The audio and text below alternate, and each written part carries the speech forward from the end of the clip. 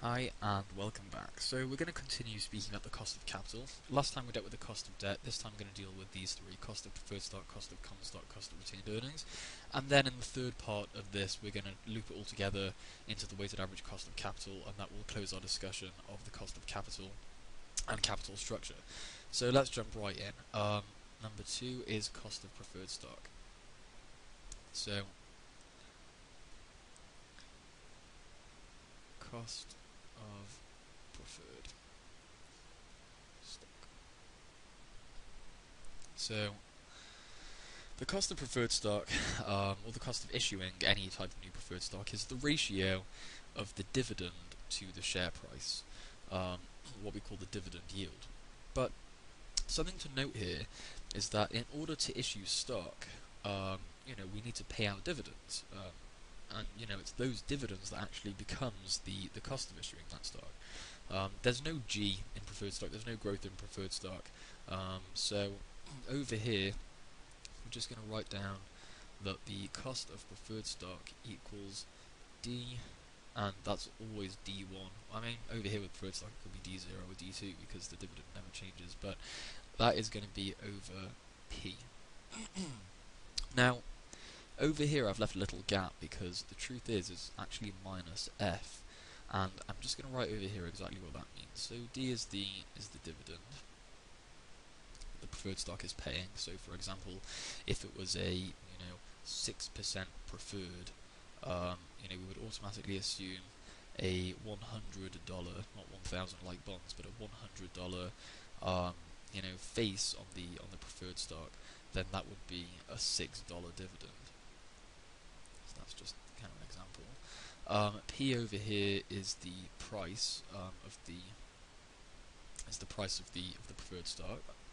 And then F over here, which we've added in, is what we call the flotation cost. And it's actually a very simple concept, and it's very intuitive as to why it's being deducted over here.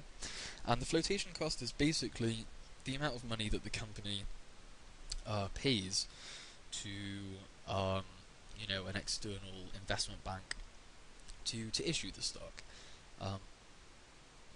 So because we're trying to take a dividend yield, which is really D over P, the reason why we do minus F over here is because P minus F is really the net price that we're getting in. Remember, this P is money flowing in, because when we issue the preferred stock, we get the price that an investor is paying for it. So I'm just going to write over here that P minus F is really the net price.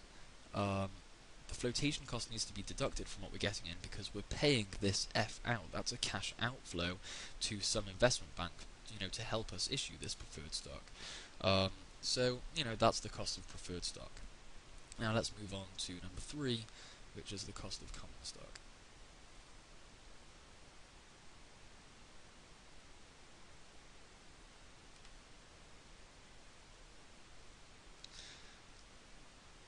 Okay, cost of common stock.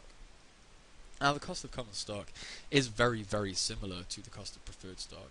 So let's just write KCS, cost of common stock. Except the only difference is that there is some type of G.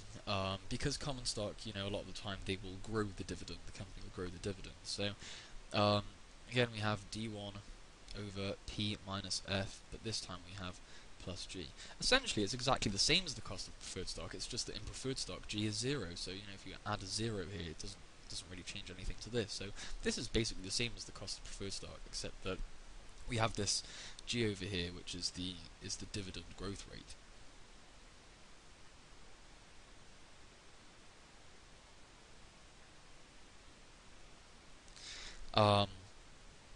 So G is usually given in the question. If it's not, a lot of the time you can just calculate it using the dividend growth model.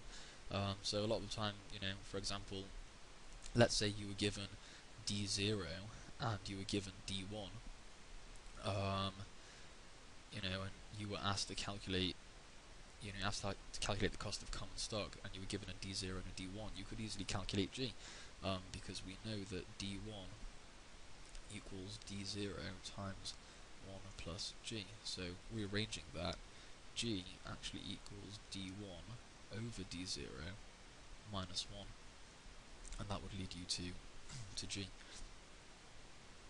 and obviously these are as percentages. D over here is is also a dollar figure. P minus F will both be dollar figures, and that's the cost of common stock. Now let's move on to number 4, the final one, which is our cost of retained earnings.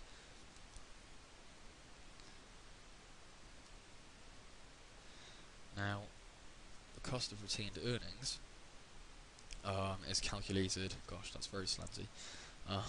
Cost of retained earnings equals D1 over P plus G. Again, it's exactly the same as the previous two. The only difference here is there's no flotation cost. Why? Because there is no flotation cost on retaining your earnings.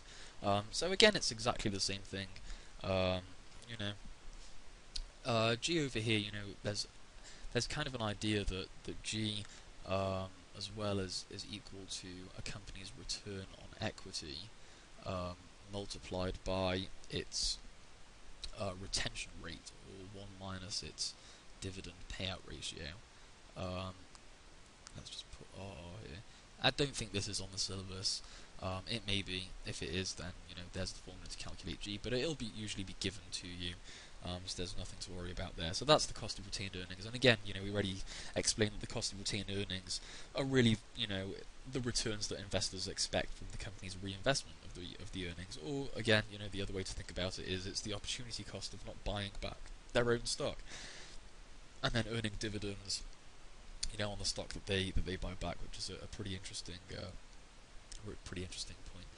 So again, this is just calculated in the same way, and obviously all of these answers are coming out as percentages. So scroll back up; it's all coming out as percentages.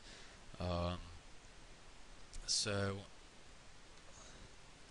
in the next video, we're going to tie together these 4 costs that we've just learned how to calculate, and we'll tie them together into the WACC, the weighted average cost of capital.